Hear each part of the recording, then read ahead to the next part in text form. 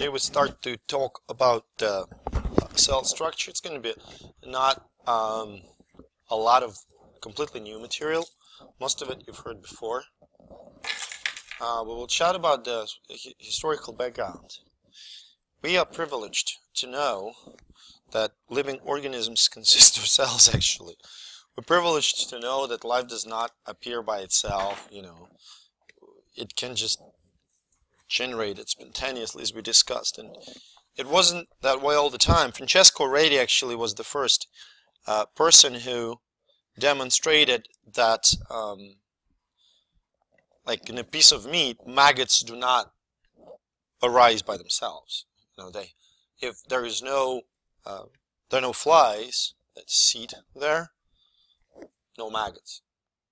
It was the first blow. Later it was Pasteur with his famous experiment with the U-shaped neck of the flask.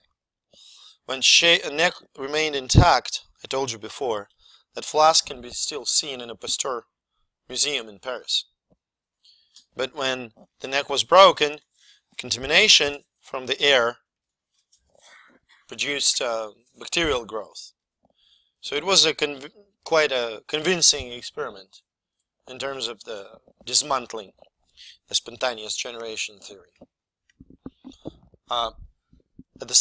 Roughly at the same time, these four scientists, Schleiden, Schwann, Virchow, and Remak, suggested that cell is the major building unit of the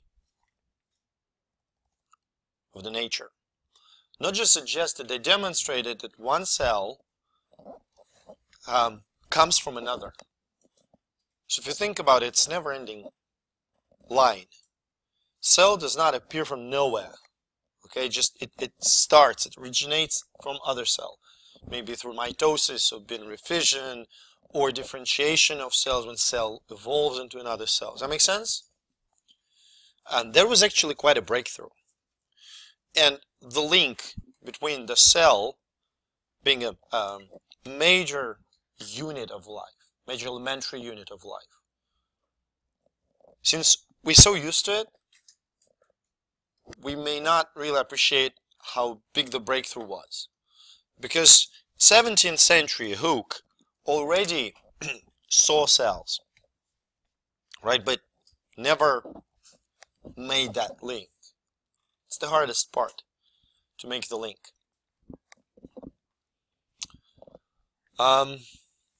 Next, we're going to chat about germ theory of disease first, and then we're going to talk about endosymbiosis. So germ theory.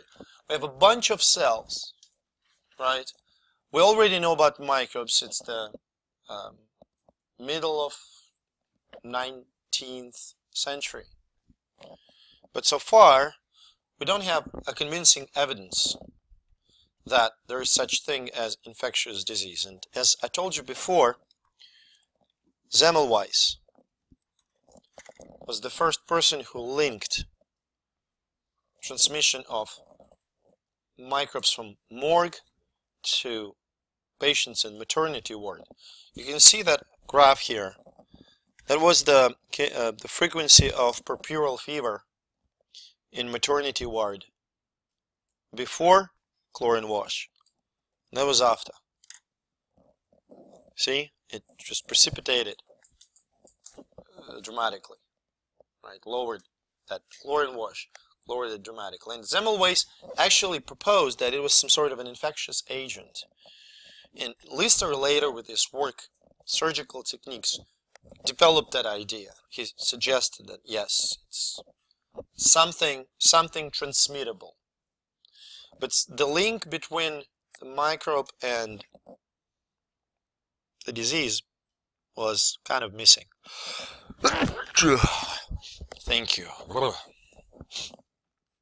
The first one that suggested the actual link was Pasteur. So he actually coined the term virus. He called all infectious microbes viruses. Then it was slightly changed, But Pasteur suggested that disease may be caused by the infectious agent observable infectious agent. He demonstrated that microbes can be a cause of disease. And the last, say, stone in the foundation of that germ theory was placed by Robert Koch, who formulated 4 postulates. Well, I don't like the number, because it's not about the number. It's about the whole approach that Koch suggested to establish the link between the microbe, the infectious agent, and the observable disease. And I want you to understand that if we have a patient with a certain disease and we isolate a microbe from this patient, it doesn't mean that microbe causes the disease. Do you agree with me? Well, what I suggest is we're going to go down the road of Koch. We're going to do the same, well, presumably same logical steps that he did to formulate the postulates. First, you have a patient who is sick, and you suspect that microbe, just let's call it a microbe, causes the disease. You have no proof yet. What do you have to do? Which steps do you have to take to prove it? First,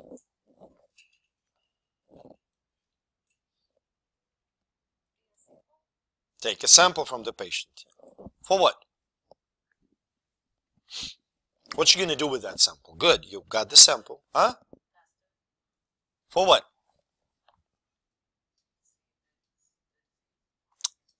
Say again, to see if... No. I'm explaining. So I have a patient. What symptoms do you want him to have? Fever, okay. Patient with a fever. And you suspect that a microbe named microbe causes the fever. So take a sample. Why? What do you do with the sample? You look for microbe. Okay, so you try to find microbe in that sample. Is that the only sample you're going to take? Like overall? What else? Okay, from the same patient? Okay, that's it? Excellent. So you got to have a sample from the healthy patient, right? You got to have a negative control. Does that make sense? So you have a sick person and a healthy person, and you get samples from them, and you look for the microbe that you suspect. Presume that you find the microbe in the person who's sick, and do not find it in the person who's healthy. Is that enough? Not really. Not really. Maybe not causative link, but association. How do you prove causation? That's Dr. Howe's approach. Let's treat it. If patient survives, we're good. If he dies, we were wrong. Huh? Yeah, that's Robert Koch's time. Forget about antibodies. Good idea. I like the lack of normal human ethics. Give it to somebody else and see if... Well, they didn't. Well, they did have ethics. It was a little different. They didn't give it to someone else. Huh? Rats, or, well, they used it on themselves often. Okay. Yeah, another person. Well, not somebody else. I would give it to somebody else. I would not take it. Actually, there was a story when Walter Reed was testing if yellow fever is transmitted by mosquitoes. There were experiments when people subjected themselves to the bites of mosquitoes that they knew were carriers of yellow fever. And there was a story, a very sad story, when 2 friends did that. One died, one didn't. They both got sick, but one died. It was pretty sad. Huh? Yeah. So They were medical residents, not students.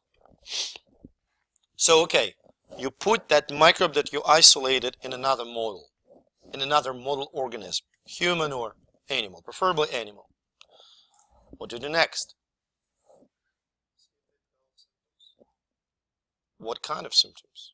A fever. Same symptoms. You look if that organism placed in the model causes the same disease in the model. You have one last step. You have to do one last step with the model. After the model develops the symptoms. Excellent. You take the sample from the model and see if you can isolate that same microbe. Does that make sense? That's your Koch's postulates. So you have to isolate from sick but not healthy people. The microbe have to cause the same type of symptoms in a healthy model, and microbe must be isolated from that model, and it should match the initial one. Does that make sense? They don't work. You can't use them, the Koch's postulates. Why? Really, I mean, it's really hard. No, much. I mean, what's the problem with postulates themselves? There's one part that is awfully hard to comply with.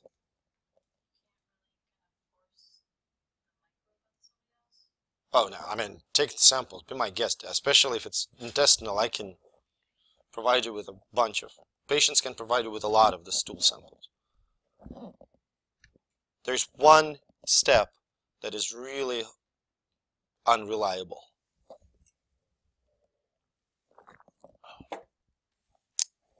Right there in the middle. What do you do in the middle? In the middle of, like, there's 3 steps, right? Like 3 steps. What's the middle step? Finding a model, or, okay, picking up the microbe that actually causes the disease, but it will be quickly, you can quickly figure it out. You give it to somebody else, no disease, okay, that's fine. Make sense? Model the same exact microbe that causes fever in humans may cause diarrhea in rats. Does that make sense? That's the problem. It's a big problem. There are, of course, other problems because, you know, you sample, as Angie said, you take the microbe, you can find it in sick people but not in healthy people, but maybe just associated with the disease. Maybe it doesn't cause it.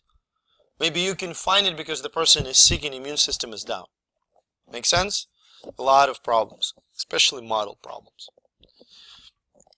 Okay, let's go ahead with endosymbiosis. Theory of how eukaryotic cells acquired some of the critical organelles. First eukaryotes, something like 2 billion years ago. I wasn't there, so but so I've heard. They told me 2 billion years ago, first eukaryotes. We don't know how they formed. We can only speculate. We can offer hypotheses.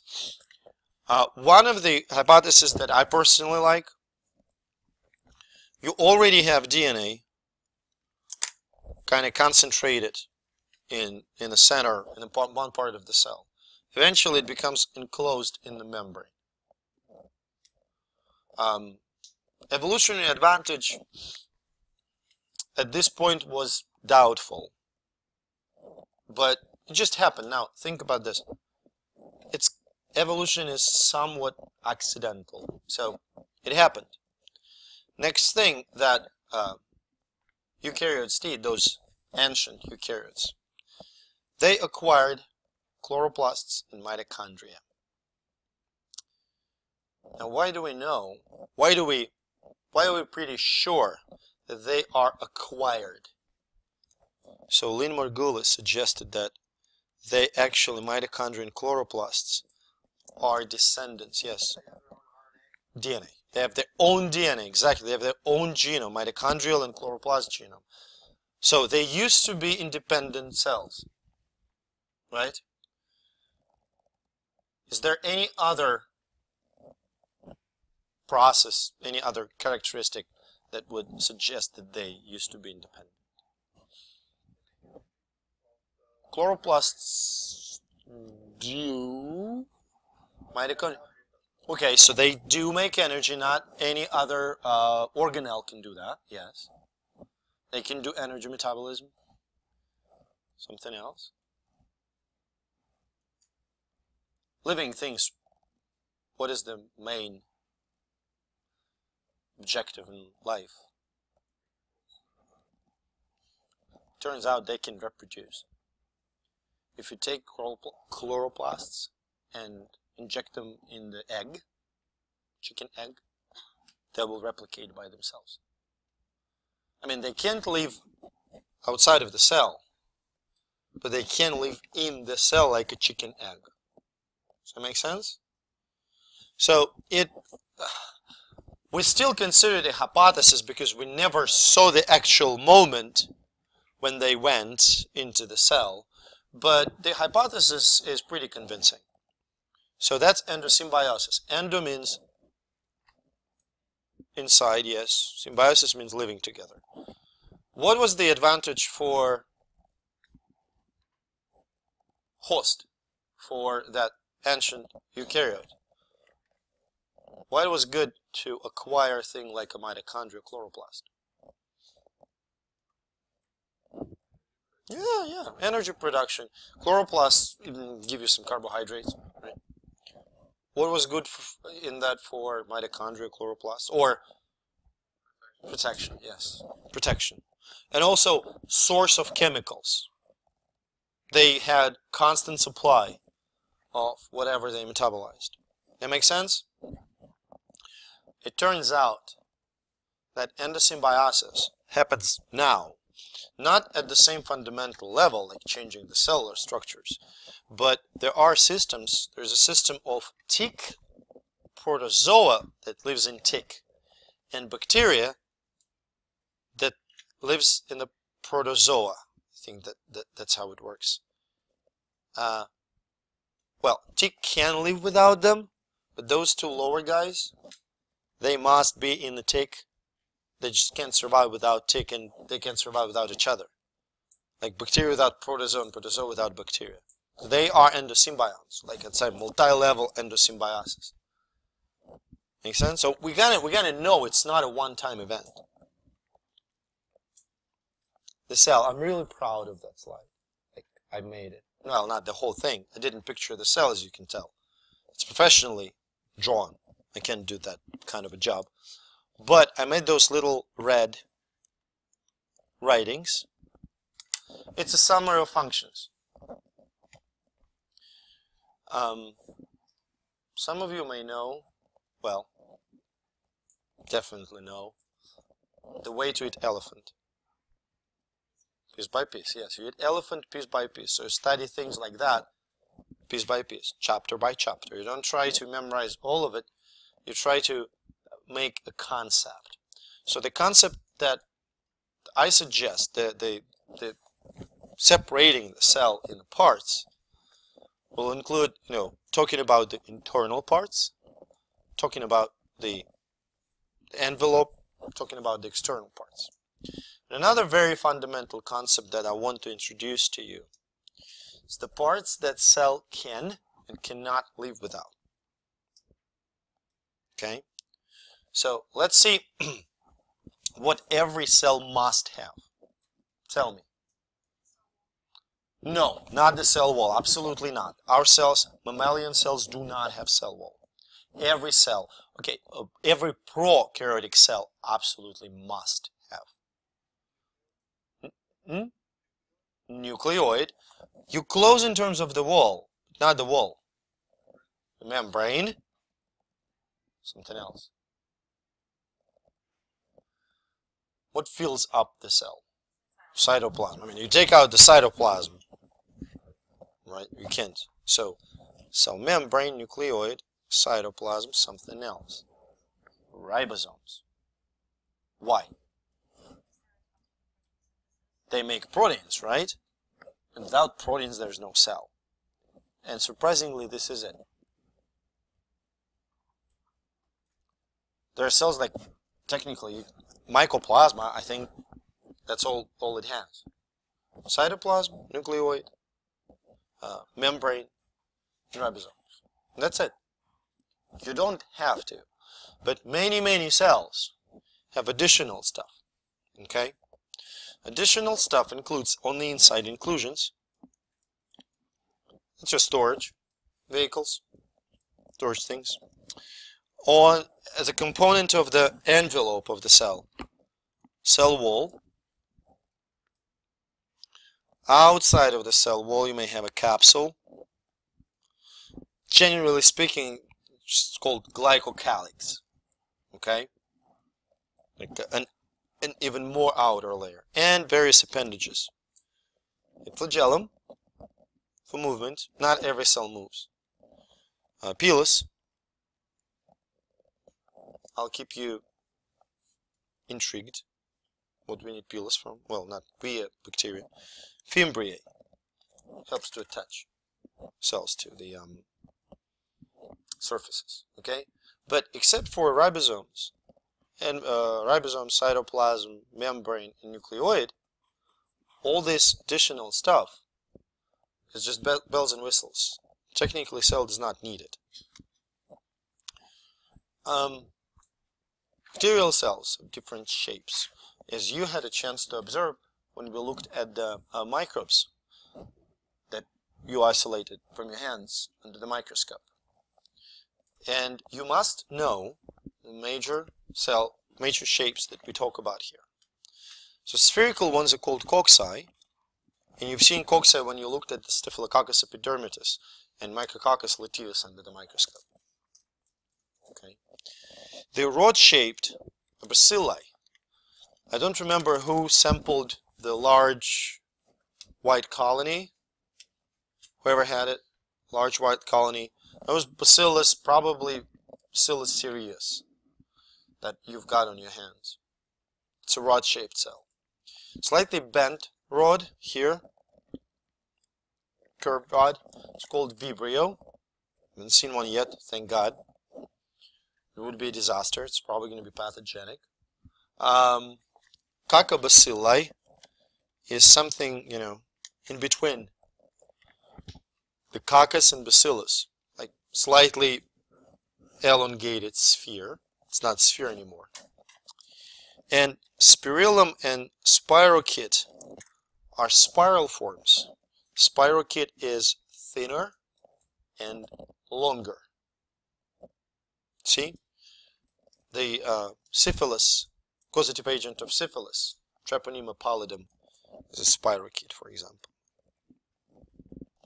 Now, these individual cells can sometimes form more organized structures. Those of you who sampled the yellow colony, okay, if you look under the microscope, you will see, you can see, that a lot of Micrococcus cells are organized in a form of Diplococcus or tetrad. They float together. Those of you who sampled white colony, Staphylococcus epidermidis colony, probably noticed that it forms like big assemblies, clusters.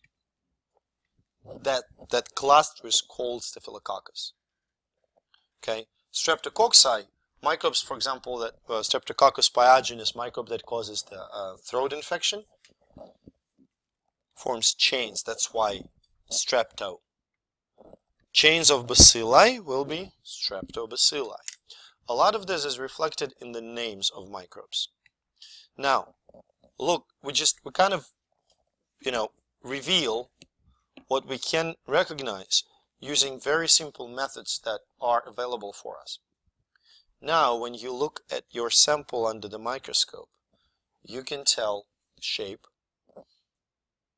you can look at the arrangement, So you can say if it's Staphylococcus or Streptococcus or something else, right? Later, when we will learn how to stain, you will be able to see whether it's gram-positive or gram-negative. So it becomes really fascinating to know. You can almost identify the microbes without using any complicated equipment whatsoever. Yes? So, like bacteria and everything is changed in these little cells? Say again? So, Which one? the prokaryotic cell makes up bacteria? All bacteria are prokaryotic cells. But it's in change. It's not like a single just... Oh, it can exist as a single cell, okay? But when you look at it, you will see the character. So like Streptococci, you're going to see single cells and chains. Staphylococci, single cells and clusters. That makes sense? Diplococci, single cells and doubled. But if they're single-celled organisms, why are they in change? Oh, they just stick to each other. I mean, like if we take each other's hands, we're not going to make a new organism. We just hold each other's hands, right? So they kind of, sometimes for some reason, due to probably some surface proteins, they organized in that shape. Does that make sense? Did I answer? Okay. How cells can maintain such a structure? They inflated by cytoplasm. What keeps them? Essentially osmotic pressure keeps them inflated. And we have to recall what osmosis is. You tell me what osmosis is. Water diffusion, from where to where? High concentration of water to low concentration of water. But we usually don't speak in terms of water concentration. Well, it has to go through semi-permeable membrane, but concentration of what?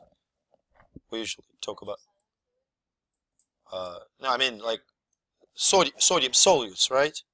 So if water diffuses from its high to low in terms of the solute concentration, how can we rename those? If water concentration is high, solute concentration is low. Does that make sense? And if solute concentration is high, then water is low. That makes sense? If this is the beaker, separated by semi-permeable membrane, on the left, you have a lot of water with just a little bit of salt. On the right, you have just a little bit of water with a lot of salt. You see how concentration of water is different? Concentration of water is going to be higher on this half, but not on this half. So water will simply diffuse this way. You can, when I was learning that, I also, made kind of a little trick for myself. Tell myself, water dilutes things. If you add water, you dilute something, right? So if you have very concentrated solution, water in this chamber wants to dilute it. So it will go and dilute it. Does that make sense? Just a mind trick to remember which direction it goes. Water always wants to make concentration lower. That's why osmosis happens. So water follows sodium, usually. Water follows salt. Does that make sense? Now there are three types of the environment. Isotonic environment, when solute concentration is equal outside of the cell and inside of the cell. Hypertonic, when solute concentration outside is hypertonic. Greater, yes, higher than inside. And hypotonic environment, when solute concentration outside is lower. Does that make sense? When I always say solute concentration, what kinds of solutes can we find in water, like in Lake Erie? What kinds of solutes can we find in Lake Erie? Yeah. What can be dissolved in that water? Okay, organics. A lot of organic molecules. Yeah, minerals, sodium, potassium, magnesium. Now you see, we suddenly have to refer to many different chemicals. So how can we measure that vague concentration of solids? For this we have a term osmolality, which refers to number of chemical particles, number of atoms or ions or molecules. Make sense? We have two salts. When salt dissolves in water, it breaks down into ions. Which of these salts, sodium chloride or sodium sulfate, will give you more ions, number-wise? Sodium sulfate. Why? How many it will give you when it dissociates? 3. It will give you 2 sodium and 1 sulfate. Okay, better example. Sodium chloride and magnesium chloride. You see? Sodium chloride, 2 ions. Magnesium chloride, 3. Does that make sense? So if you make solutions with the same concentration, same number of molecules, sodium chloride and magnesium chloride will give you higher solute concentration, higher number of particles, will give you higher osmolality. Does that make sense? Good. Because that's what we're going to chat about when we chat about response of the cell to the different environments. When environment is isotonic, what's going to happen to the cell? Nothing, yeah. The flow of water, net flow, will be 0. Is that clear? When environment is hypertonic, when there's a lot of salt outside of the cell, where would water go? Outside. What's going to happen to the cell? Shrink, cytoplasm is going to reduce. Do you think cells like it? I don't think so. I don't think so. Losing water is the bad idea. What about hypotonic environment? What will go in? What's going to happen to the cell? If it doesn't have anything that prevents swell, because many bacterial cells have the cell wall, okay? So they will become turgid, swollen, okay, kind of puffy, like a balloon. A lot of bacterial cells, especially in the environment, they exist in hypotonic conditions. Think about microbes that live in lakes or rivers or any other fresh water sources. Okay? So cell wall prevents them from lysis. That makes sense? So we figured out that hypertonic environment is bad. And it actually is used in the way pickles stay eatable for such a long time. You can get pickle, hold it in your hands and put it back. Yeah, it's salt. Salt that prevents growth of microbes, right? And people do it all the time. I mean, we were doing that for thousands of years. Another, strawberries. How would you, the easiest way to preserve berries? No, it's fine. I didn't think about it. Yeah, freeze them. You don't have a freezer. You lived 1,000 years ago. Well, what do you mix it with? Sugar. And what sugar creates? Hypertonic environment, right? It's highly hypertonic. You don't really care what solute it is. It can be sugar, it can be salt, doesn't matter. Does that make sense? Well, Dead Sea is filled with bacteria. You can't even drown in the Dead Sea. It's so salty. The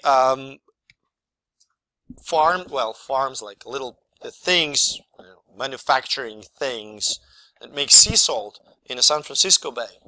They have gigantic pools where ocean water evaporates, leaving like a brine, okay? And different pools have different concentration of brine, and it gets progressively higher in terms of the salt. And those pools are colored in different way because of the bacteria and archaea that live in them. They give it color. How the heck do they live in such a salty environment? What do they do? How they survive? Remember, look, I didn't tell how they survive in hypertonic environment. I said how they survive in such salty environment. In order to survive, yes, they have high salt concentration in the cytoplasm. That makes sense? What we consider salty, for them, normal. Got it? Terrific. I'm going to stop at this.